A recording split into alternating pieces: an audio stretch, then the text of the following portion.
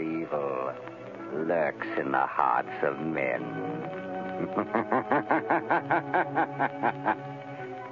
The shadow knows. Blue Coal presents The Shadow, a man of mystery who strikes terror in the very souls of sharpsters, lawbreakers, and criminals.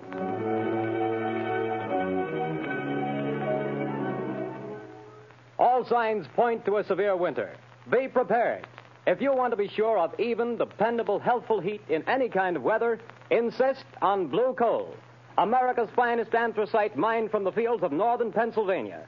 The coal that is colored a harmless blue at the mines for your protection.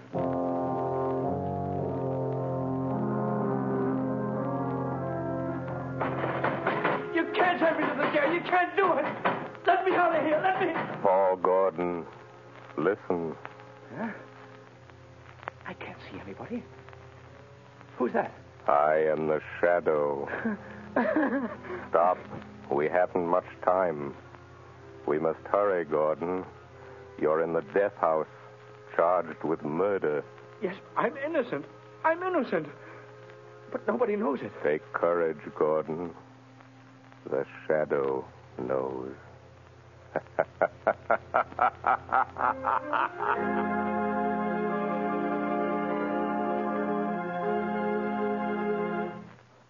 All right, Margot, won't you sit down? I told Albo to serve our coffee here in the library, unless you'd rather go on the terrace. No, I prefer it here. Then let me see you smile. That frown is most unbecoming. Lamont, give it up. Give what up, my dear? Drinking coffee? I'm serious, Lamont Cranston. When I foolishly let you know that... Do you remember what you said? It will be exactly 5 years next week. But there's still so much to do, Margot. Well, then let somebody else do it. Don't you realize that you can't keep on like this forever? Someone's certain to identify you, and when that someone does, someone else is certain to kill you. Perhaps, but until they do... Oh, darling, stop frowning. I don't mean necessarily to give up your work, Lamont, but this other. Let the Shadow just disappear and come out openly. Join the organized forces of law and police. Won't you realize, Margot, that my entire usefulness to the organized forces of law and police lies in my remaining outside those forces, in remaining always the Shadow? Would they approve my methods? Would they believe in my science? You would make them believe. You could make them approve. And in doing so, reveal my secrets, my knowledge. Reveal them and eventually let them fall into the hands of organized crime. No, Margot. No one must ever know. No one but you. Why do you think I've devoted countless hours to investigating electrical and chemical phenomena? Why do you think I went to India, to Egypt, to China? What do you think I studied in London, Paris, and Vienna? Except to learn the old mysteries that modern science has not yet rediscovered. The natural magic modern psychology is beginning to understand, and, well, magic that wouldn't seem so natural. I studied and learned for a purpose, my dear. All right, Lamont, I realize all that. But now the entire underworld has but one objective: to erase the Shadow. And to me, that means... Until they know what the Shadow is and who he is, what can they do? Stop and think how many criminals are either dead or in prison because of our activities. Why, even now, tonight, as we sit quietly here, somewhere, an innocent human being may be in desperate trouble. Somewhere, perhaps, there is a problem that can never be solved, except by the Shadow.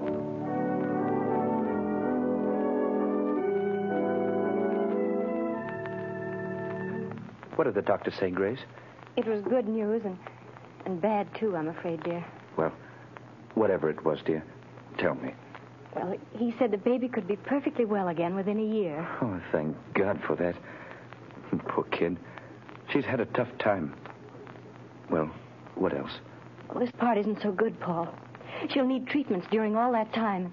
Paul, treatments cost money. I know. Well, we'll have to manage somehow. You didn't do a very good job marrying me, dear. Darling. If I could only get a job. I've got my health and I've got brains. But no one seems to want them. Oh, they will, dear. They've got to. You're right about that. We're just about down to rock bottom. I raised every cent I can on the house and car. There isn't anything left. You and I are still left, Paul. And we've got to take care of Sally. She's our daughter, Paul, and she's got to have her chance. And she's going to have it. Somehow. Tomorrow I'll start out and take anything I can get. Darling, perhaps tomorrow things will break for us. Yes. If only they don't break the wrong way.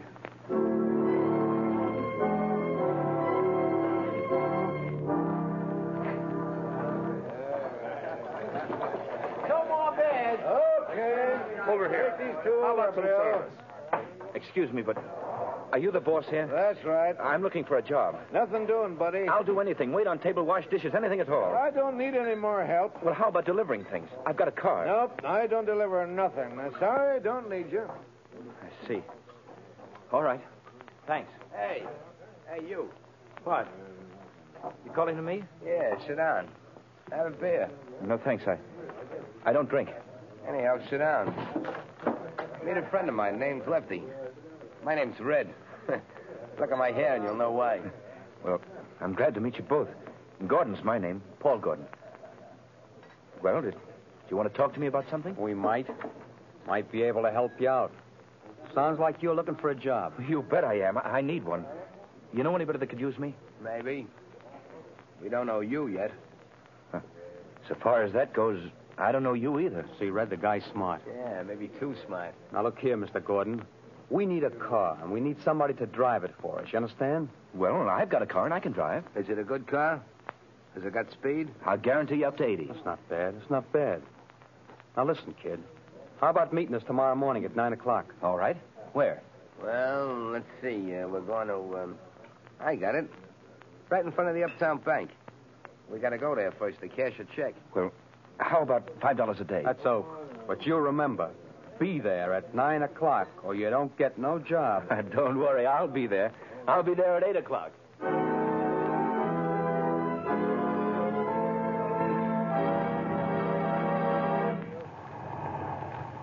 Hey, buddy, you can't keep this car in front of the bank all day. Can't you see that sign, no parking? I'm not parking, officer. I'm waiting for a couple of men. I'm working for them. Hey, what's that? Sounds like shots in the bank. Hey there, stop, area. You got him, Lefty. Here he is with the car. Come on, you start that bus for me. Step on it, fella. Hey, buddy, you can't do that. Get going, I will shoot.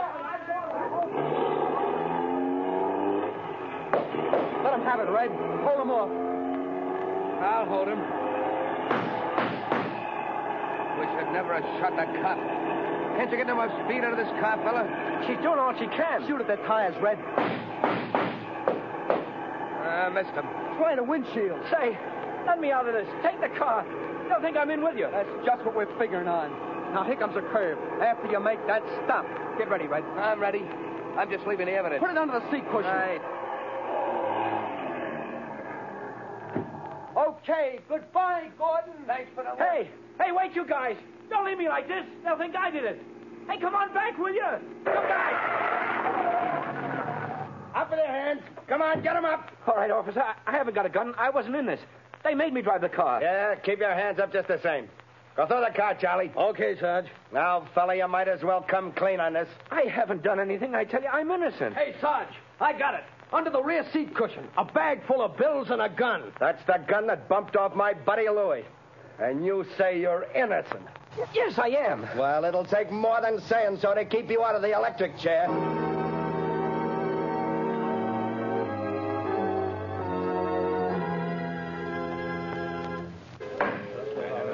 Order in the court. Order in the court. Paul Gordon, the jury have found you guilty of robbery under arms and statutory murder. You have been shown to have had both motive and opportunity. The prosecution has piled up a mass of incontrovertible evidence, and I myself have no doubt of your guilt. Therefore, in accordance with the law, I direct that you be taken from here to the place from whence you came, and that there you be put to death in the manner stated by the law. And may God have mercy on your soul. Hey, who was that? Where'd that laugh come from? Who laughed? Bring that person before the court. Well, I don't know where he is, Your Honor. The laugh came from over there, in that corner. Yes, Your Honor, but there's no one in that corner. Only a shadow.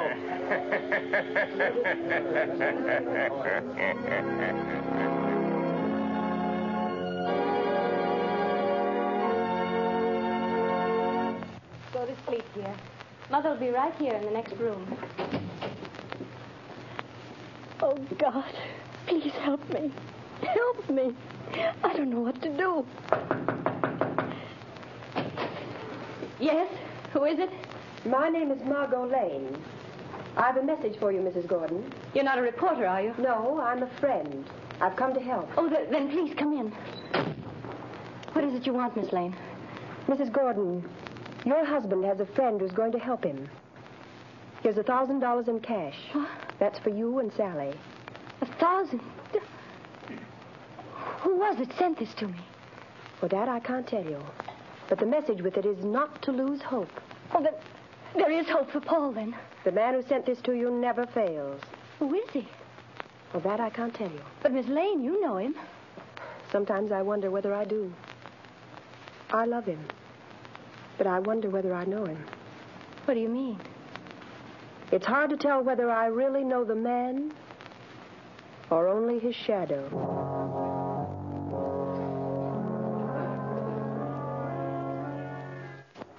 Well, Lefty, tonight the fall guy goes to the chair. That's what he gets for being a sucker. Yeah, there's not a clue that even points our way. Not even a print. We had gloves on all the time. You had yours off for a minute when you were sitting next to him. Yeah, but I didn't touch the wheel. Then we ain't left a clue. You think so?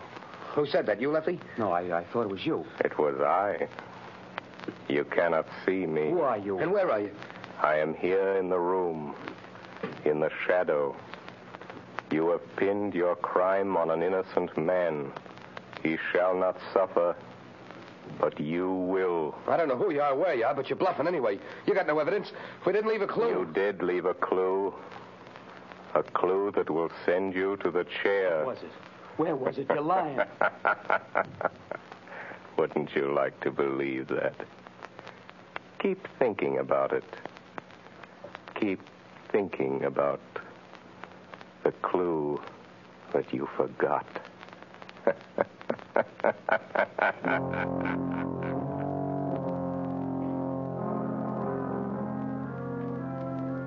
Margot Lane. Paul Gordon is in the death house and is to die in the chair tonight. I am going to him now. We can still save him. Stand by for orders. In a few moments, we will return to the shadow. But before we do, let me stress this one fact. For home heating, anthracite is best. And America's finest anthracite is blue coal. Anthracite is the healthful fuel. It gives steady, uniform heat that helps prevent colds and cuts down doctor's bills. For with anthracite, there is no quick chilling of the house, such as you get with fuels of the on and off type, or with quick-burning fuels that flare up and burn out. Bear in mind that heating plants in this part of the country were especially designed to burn anthracite. So before that cold snap catches you unaware, call your local blue coal dealer. You'll find his name listed in the Where to Buy It section of your classified directory under the words Blue Coal. Call him tomorrow and order a supply of America's finest anthracite.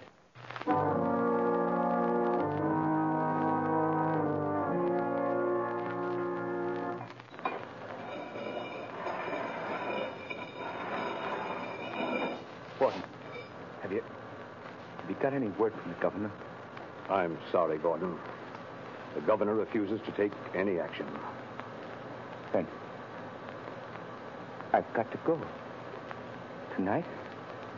At 11 o'clock. What time is it now? Almost 10. Is there anything I can do for you? No. Thank you, Gordon. Very well. These guards will move you to another cell. I'll be back in a little while. Ready, Gordon? Yes, guard. We're just going to move you to another cell. What does it matter? The one you're going to is nearer. Nearer to the chair, is that it? Oh. All right. Let's go. All right, Gordon. Walk to the left. We'll be right here behind you.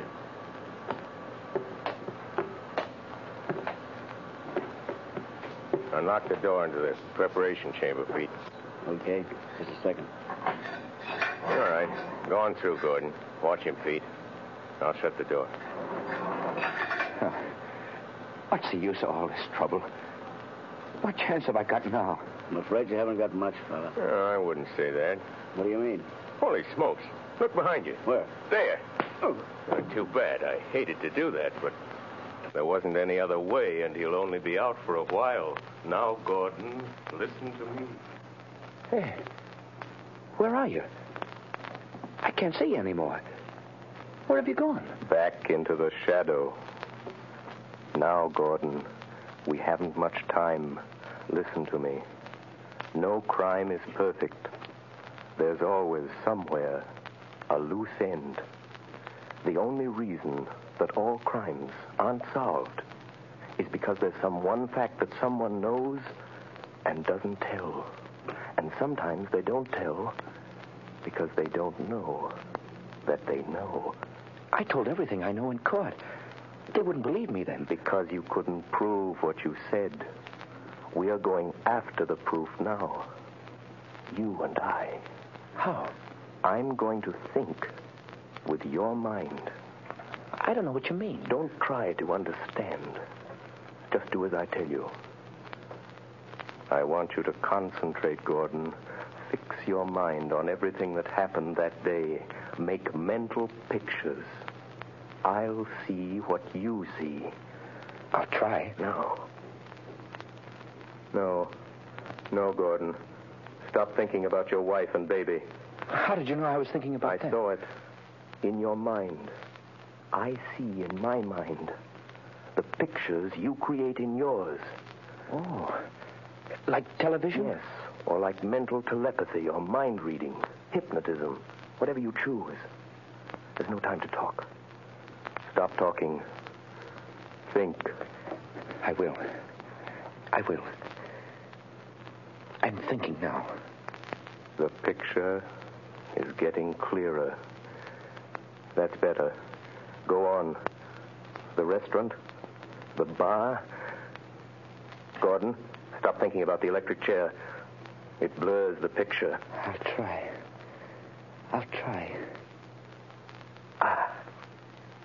That's better. The car in front of the bank. Yes, I see it. The policeman. The crowd. Yes. Wait a minute. The small man with red hair. He was the one you called Red. Yes. Yes, I see him. Crooked nose, short, glasses. I know that man. He's Red Sloan. It's hard to see. I know. Think for your life. Try hard. Yes, you started the car. The other, Lefty, was in front with you. Lefty. See him for me, Gordon. Yes. A scar on his left cheek. Why didn't you mention that in court? I forgot. Never mind. Concentrate. Yes. Lefty couldn't keep you covered with a gun and look back at the same time. What did he do? He reached up and twisted the rear view mirror. Now we've got it. That's the loose end. That's where his thumbprint will be. Gordon, now I can save you. You've told the truth. You didn't know you knew.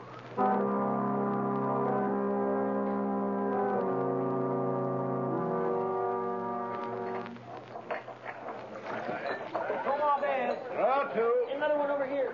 Red, you're a fool for coming in here again. This is the place we picked up that kid that's burning tonight. What you want to come in here for? This is as good a place as any, ain't it? Hey, telephone for you, Lefty. Telephone? Yeah, maybe you never heard of it, but it's a great invention. But nobody knows I'm here. Well, somebody knows because they're waiting on the phone for you. It's over there on the wall. Okay. Don't be too long, Lefty. Hello? Say, what are you laughing at? Who is this? Lefty, did you ever hear of the shadow? Yeah. Say, what is this? Too bad about young Gordon, isn't it, Lefty? What do you know about that? The shadow knows. Who are you? What do you want? I want justice. Justice for Paul Gordon, Lefty. And I'm going to get it. But you ain't got no evidence. No. Perhaps there are some fingerprints, Lefty. Ah, no. We had gloves on. There couldn't be no fingerprints. Did you have gloves on all the time? Yeah, sure. I did. You're left-handed. Now listen carefully, Lefty. When you were sitting in the front seat of Gordon's car, your gun was in your left hand. Remember? Say, you ain't nobody, are you? It's just... Say... How do you know? What did you do with your right hand? My right hand? You took off your right glove, didn't you? Oh, no, I didn't. No, gosh, I'm going nuts. And you couldn't see the car that was chasing you because the angle of the rear view mirror was adjusted for the driver and you weren't driving, so... Do you remember what you did? No, I didn't take it off. Are you sure you didn't reach up with your bare right hand and turn that rear view mirror? Are you sure, Lefty? No, I didn't. Maybe I did that. If the police find that fingerprint, you'll burn, Lefty. Just the way young Gordon's going to burn tonight. Goodbye, Lefty. Hey, wait a minute. He hung up. No, I won't burn. Hey, Red! You're setting a jab long enough. Say, who was the guy Never mind that.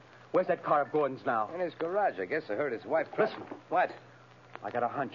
There's some fingerprints of mine in that car. Red, we gotta wipe them off of there, or maybe we'll burn in that chair, too. Come on, let's go. But, Commissioner... I'm sorry, Miss Lane, but I don't see what we can do. But I tell you, Paul Gordon is innocent. The men who committed the crime are free. Where did you get this information? Oh, that I can't tell you. Miss Lane, Paul Gordon was convicted of murder by due processes of law. Tonight he pays for his crime in the electric chair. If the police listened to every crank who came in here claiming new evidence... But they can't send an innocent man to the chair. They can't do it. No, but they can send a guilty man. And according to the evidence, Paul Gordon is guilty. Commissioner, suppose that afterwards, when it's too late, they discover that Paul Gordon wasn't guilty after all. And suppose I testify that the police refused to listen. Well, what do you want me to do? If it's within reason, I'll do that. I want you to send some men to that garage. I want you to catch the guilty men and see that justice is done.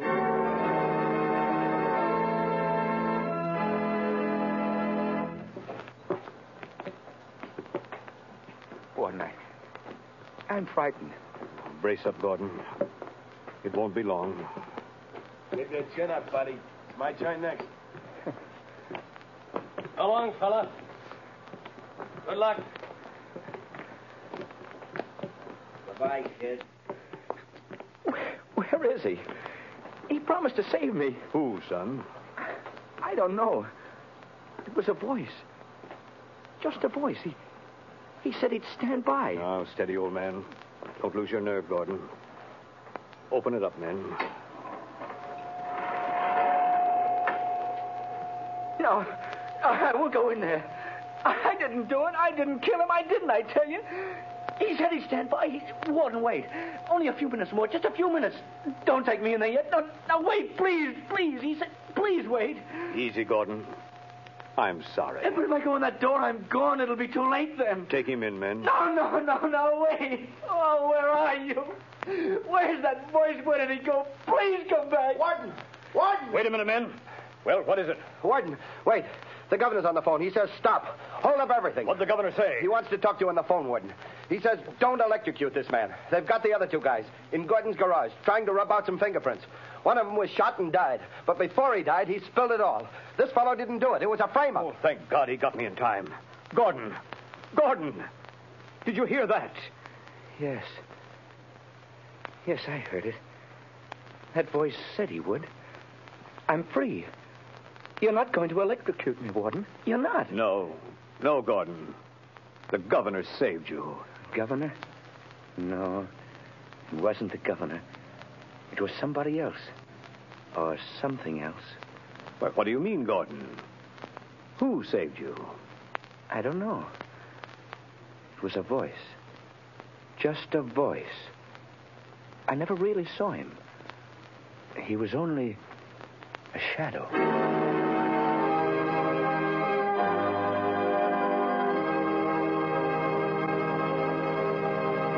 Before another adventure with the Shadow draws to a close, John Barclay, Blue Coal's heating expert, would like to say a few words. Mr. Barclay. Good evening, friends. If you're interested in having a more comfortable home this winter, be sure to call your local Blue Coal dealer. For he's more than a fuel dealer. He's an authority on modern home heating. You see, for more than 6 years, I've trained servicemen for these Blue Coal dealers. These men, known as John Barclay servicemen, have added thousands of families like yours to enjoy a greater degree of comfort and to save heating dollars, too. I'm going to read part of a letter typical of many received from satisfied customers using Blue Coal and John Barclay service. I quote in part. The service rendered by your John Barclay servicemen has been invaluable to me. We were burning a ton of coal a week and having great difficulty in keeping our fire going throughout the night. Your serviceman made me many helpful suggestions regarding the proper way to regulate the furnace and recommended the use of Blue Coal. We not only reduced the amount of fuel consumed to 1/2, but actually got more heat. Think of that, friends.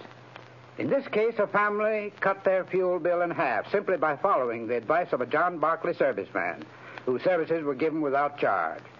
Now, you don't have to buy Blue Coal to benefit from John Barclay service. No matter what kind of fuel you're using or from whom you've been buying, if you have any heating problems, consult the Blue Coal dealer.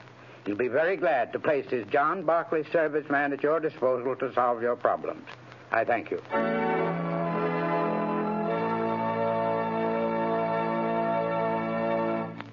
The story you have just heard is copyrighted by the Shadow magazine. Real names are never used in these Shadow stories.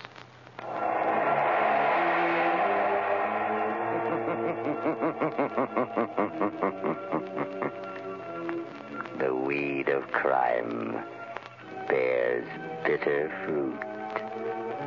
Crime does not pay. The Shadow knows.